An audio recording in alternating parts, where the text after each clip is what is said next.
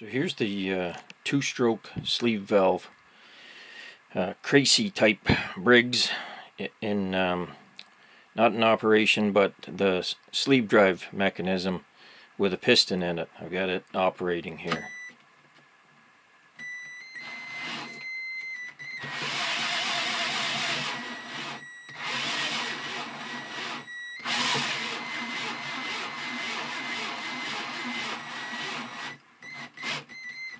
Slow it down to show you a little bit. So the piston's at the top. The sleeve's already been at the top, 15 degrees ahead of the piston.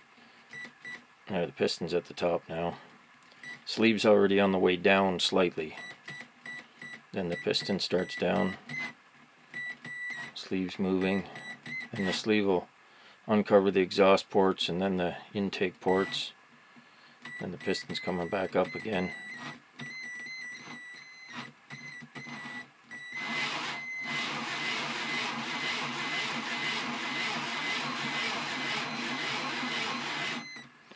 So that's the operation.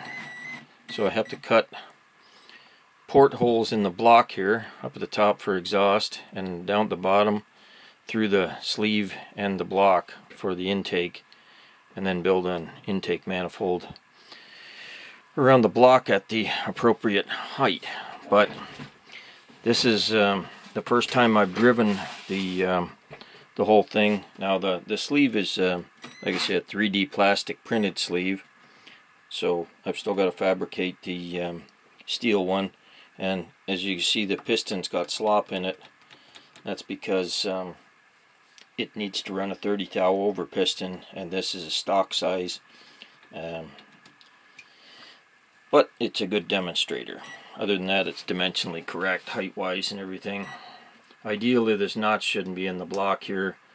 That's from use as a 4-stroke sleeve valve, where we tried to put a contracting ring on the outside of the sleeve. Couldn't do it at the bottom of the sleeve where it needed to be, so we tried the top. Didn't work out so well.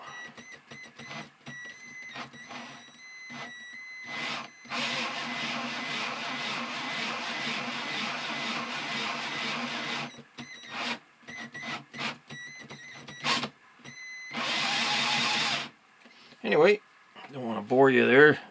Just more of the same type of sleeve valve action there on the 2-stroke.